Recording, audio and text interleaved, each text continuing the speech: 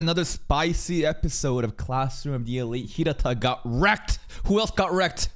Hirata got wrecked. Koenji Giga Chad, Mr. H, Brandon Reviews, has some things to say. Let's see what he has to say. Hello, police. I think I just witnessed a murder. Okay. It's pretty much me leaving this week's episode of Classroom of the Elite because holy hell, man. I mean, I already know a good amount of the fandom's probably just gonna say Hirata was a bit of a coward or this or that. Apparently, Hirata was done dirty in the anime. A lot of people are crying in my YouTube video. They're like, oh, Hirata's moment got ruined. I promise in the light novel he wasn't such a fucking bitch. He's a bitch, dude. Straight up. Anime only? Honestly, no. I don't like this line of thinking at all. I'm doubling down. Fuck him. Like, I get it. I totally get it that his past friend back in middle school days, some kind of like suicide attempt, I understand. He's like a vegetative state. I understand. But beyond that, like what, that trauma triggered you? Yamagod leaving triggered you again? And that reminds you of that? I don't know about that. That's kind of a reach. But they did skip out the moment where Hirata apparently... I theorized this because Hirata is like such a selfless person. I was like, you know, why doesn't he like offer himself as a sacrifice to save the class, right? That's what the doormat would do. But apparently the anime just kind of cut that shit out. So the anime made Hirata look bad. But the actual bullying angle makes sense for where they went with. I think he deserved to be punished and to have a reality check 100%. Yeah. But I really like what they did with his character. And it definitely explains the motivation of why he was so bound and determined to just kind of lose it over a character who... I kind of wish that Ryu and Hirata would come back. You know what I mean? Like, because like Hirata was apparently like Ryuen in middle school, and I kind of laughed at that. But like, yo, could we have that Hirata back just for like a couple episodes? I don't think many people shed a tear that he's actually gone, minus a handful who were friends, right? But to see a man who is so good at manipulating people as if they're chess pieces on a board, which kind of goes hand in hand with how he says, like, if he's trying, no one will ever beat him at chess. And apparently that wasn't just chess. As if I, as an anime, only supposed to fucking know. Fucking light novel people were like, actually, when he said that at timestamp 19 minutes and 30 seconds, Ano Koji meant that he would never be beaten in anything. Not just chess. If he tried, he would never be beaten. Pretty cocky, but it's him. I kind of believe him. And that's what this is. It's a game of life in the form of chess, and the way he just tears him down to say you are to blame, this and that. If you're gonna have this motivation that you think it's possible to save, as irrational as it is, that blame of not being able to is completely on you. But then the way he rebuilt him to make him a valuable asset once again. I think the most frightening characters aren't ones who kill people or eliminates them. Nobody dies in this anime, remember? This is not a shonen battle anime. Nobody actually dies. Because it's easy and it makes their life easy. I think the most, you know, crazy or frightening characters are those who recognize the value in a person and would rather keep them around and keep them in the way they need to in order to use them like a tool. And that's... Arisu, I think, behaves just like that, huh? I mean, I would like to think that Arisu, like... the way that she kind of like protected Baldi, right? Katsuragi, as well as Ano Koji, right? I think that Arisu does understand like who the really top students are. They're pretty much all tools. They're all just trying to use each other. But I do like the respect that Arisu gives to other classmates. Even if they're opponents, he's like, nah, I'm going to save Koji. I'm going to save Baldi. They're pretty useful. It's pretty much what Ano Koji does. And watching him absolutely destroy Hirata in this episode and the way he comes back pretty much as we're used to expecting him. This special exam is gonna be crazy. That's all I'm saying. Of course. Is it though? Is the special exam actually gonna get crazy? Or are we just gonna have skipping all the fucking matches and just speed running to the chess match and then, you know, nothing after that? Let's have a full live reaction to this week's episode of Classroom of the Elite over on my Patreon if you want to see my full check him out, guys. They're over there if you're interested. Now, this was another a perfect episode in my mind. When you skip the opening, you know things are a perfect episode.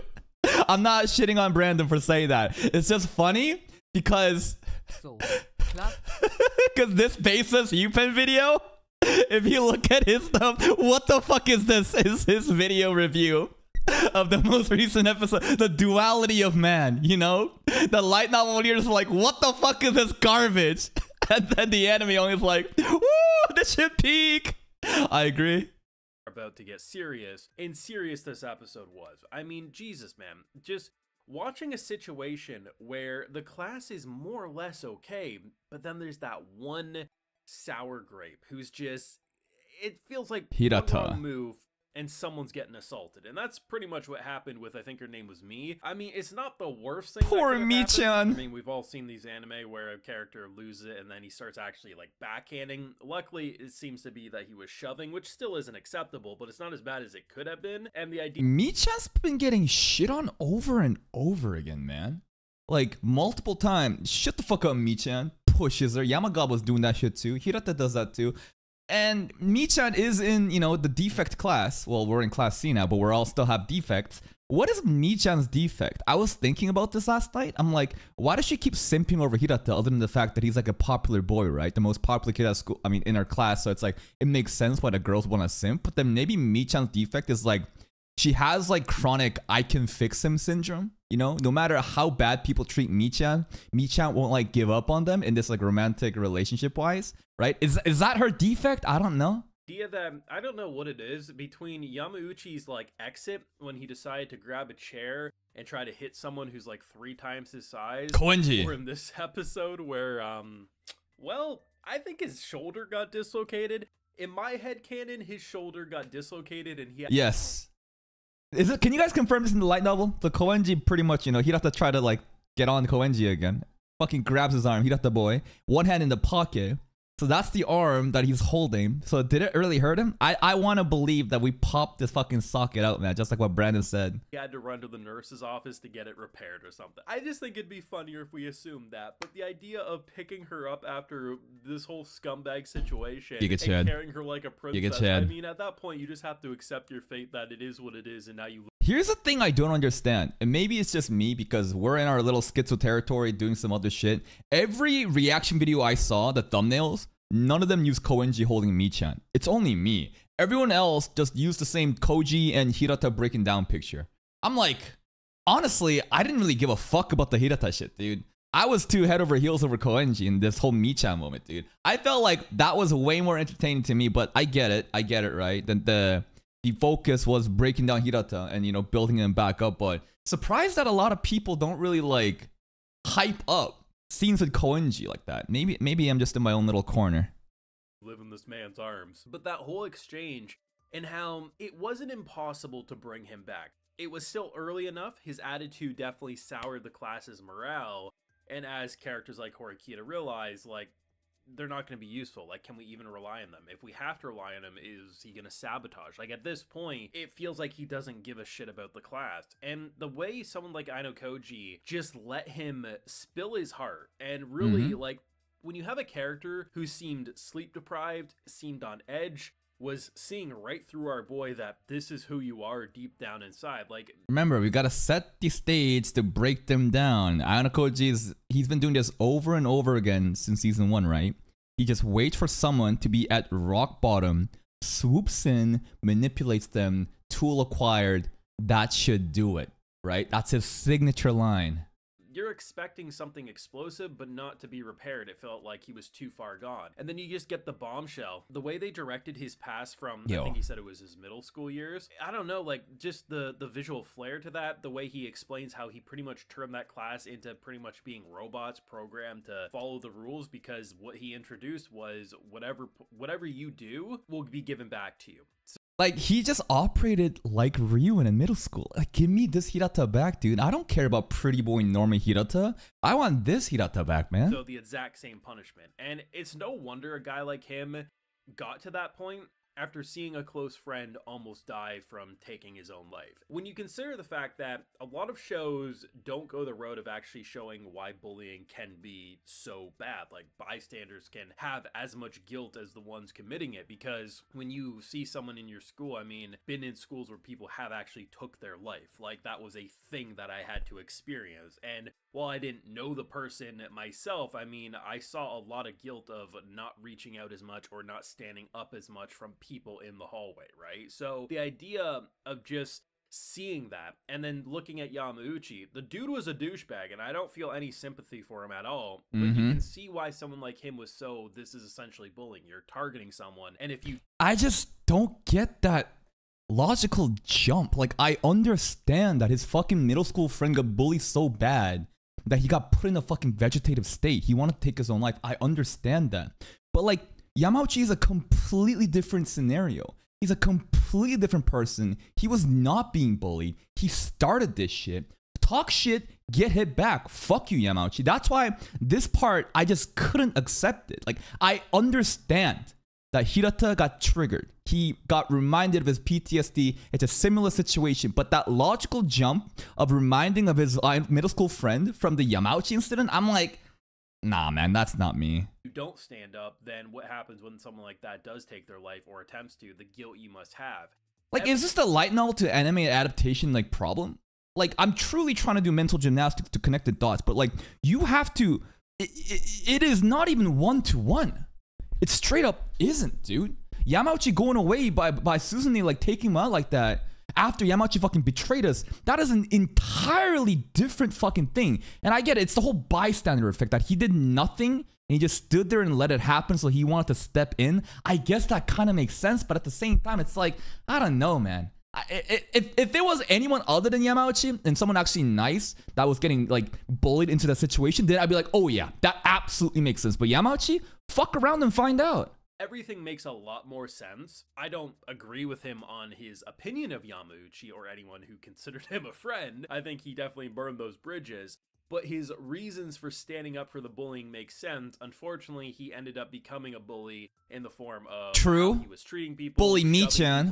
It wasn't as bad as it might have developed over time, but, you know, it still is what it is. Which then explains the whole ruling with an iron fist approach, and just everything about that was just so well done. The biggest kicker was what Aino Koji then said to him afterwards, which is, you're responsible. And just the way he just is so dumbfounded, similar to myself, like, what did you just say? But it makes sense. Really? Right, that scene is like, at the end of the day, it was all your fault, Hirata. And it's like, what? Because he just kept making excuses, and that's where the reality check comes in. Realistically, there was only one class who could prevent anyone from being expelled.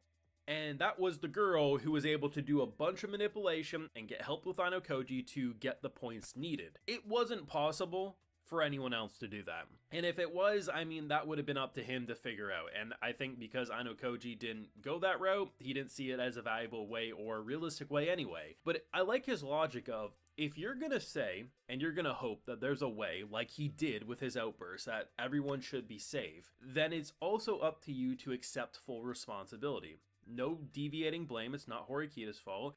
It's your fault. And it makes a lot of sense. It's very blunt, but the way he rebuilds him and how he reminds him that he can be a valuable asset and how... Yeah, it's a very delicate manipulation, right? We can't just shit on him over and over again. It's good, it's bad cop, then it's good cop, right? You gotta do enough bad cop to break him down, but if you break a tool down to the fucking... You just grind everything down, then it's pointless, right?